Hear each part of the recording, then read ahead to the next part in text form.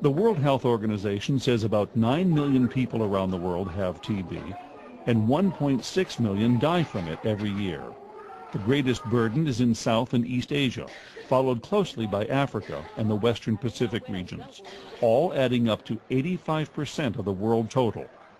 To the director of the WHO's Stop TB program, Mario Raviglione, the deaths are needless because a 6-month course of drugs that have been around for decades can cure most cases of TB.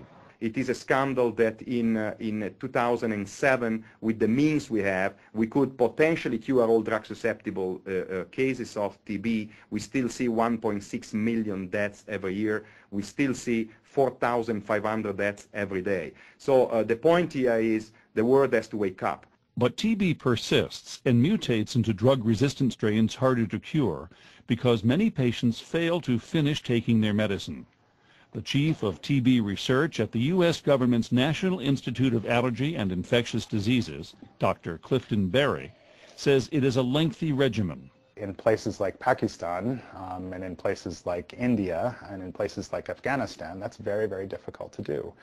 Just logistically, keeping patients taking medicine for 6 months. For years, the World Health Organization has promoted directly observed therapy by local healthcare workers who go to patients' homes to make sure they take their pills. But in poor countries with weak health systems, health workers to do this are in short supply.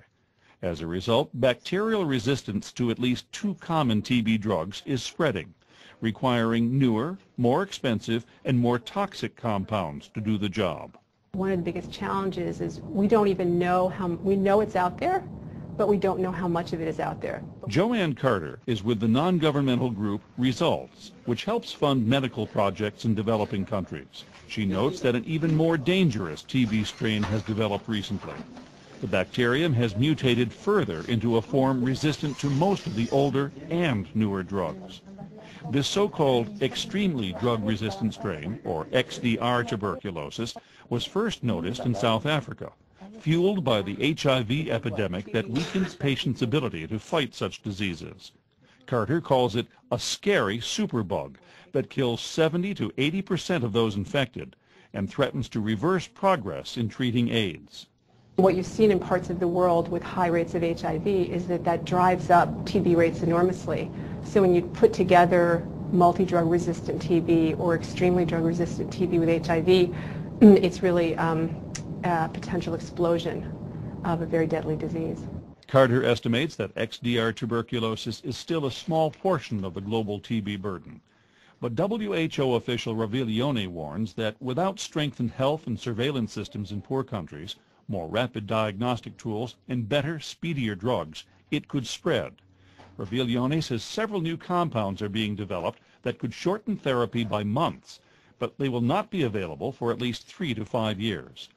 The World Health Organization says controlling XDR-TB will require an extra $650 million a year from the global community, in addition to what it is already spending on the disease. XDR-TB is probably the worst thing that one would have ever imagined. And I've been working now in TB control for the last 15, 16 years, and I can tell you that this is by far the biggest scare we have ever faced.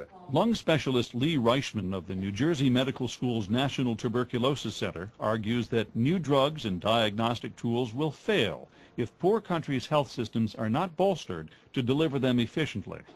But Reichman says XDR-TB is curable with political will and novel thinking. You have to be ready to think of new things in tuberculosis because what we're doing so far hadn't worked that well. David McAlery, VOA News, Washington.